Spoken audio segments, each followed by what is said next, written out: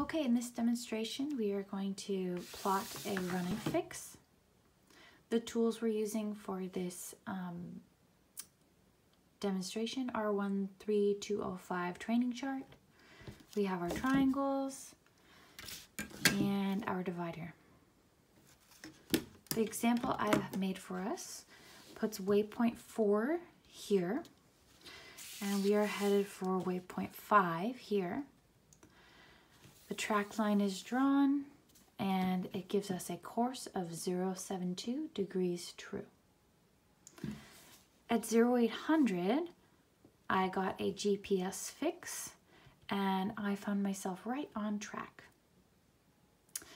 For the problem, for the running fix problem, I'm going to take the following bearings.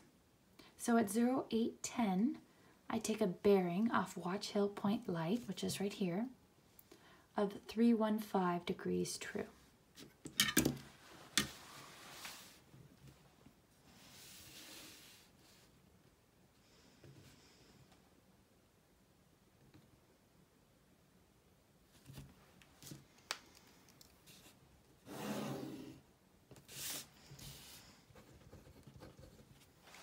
Because of the rules of DR, I need to now plot a DR for 0810.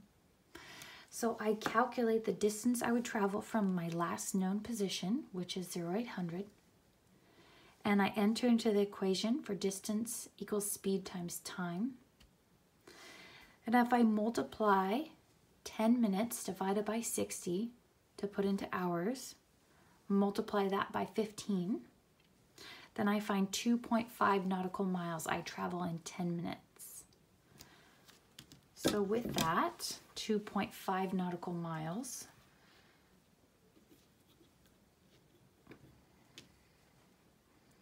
right here, I plot my DR off my 0800 position.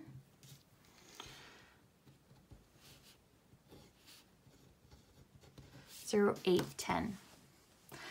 I observe that my line of position for 810 does not cross my DR. That is not uncommon. It would actually be uncommon if it lined up perfectly with our DR. So time passes, and at 0830, I take another line of position off the same light, Watch Hill Point Light.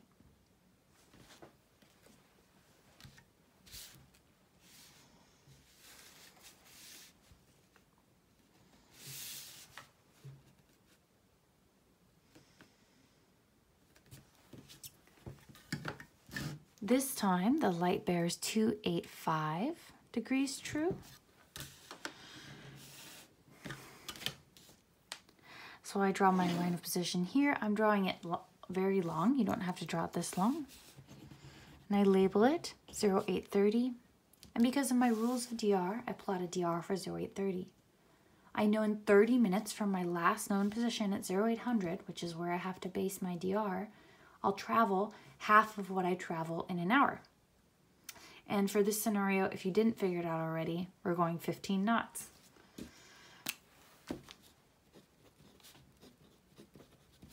There we go. So in 15 knots, in 30 minutes at 15 knots, I travel 7.5 nautical miles. So here I find, I'll do it from the top. 5, 6, 7.5, and I start from 0800, and that right there is my 0830 DR. Again, it doesn't align with my line of position. My DR is just an estimate of where I am. My line of position is where I am. I must be on that line. So for this problem, we're going to make a 0830 running fix. We have all of the tools that we need, all of the information just in these two lines of position.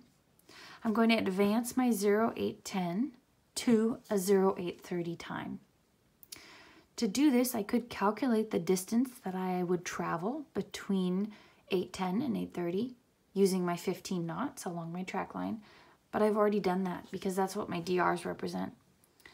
So I start with this DR, and I spread my triangle out to my 830 DR, and then I think about what I want to accomplish.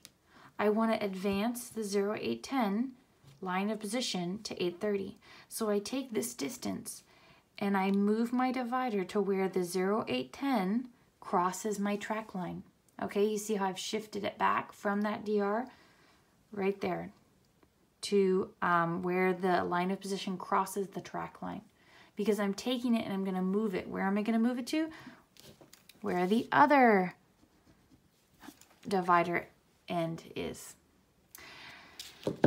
So I take this 810 line of position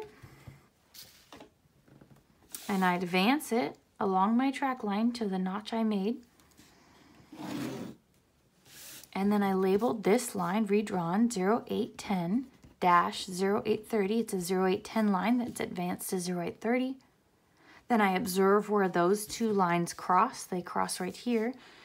This is my 0830 RFIX running fix. And we see that it's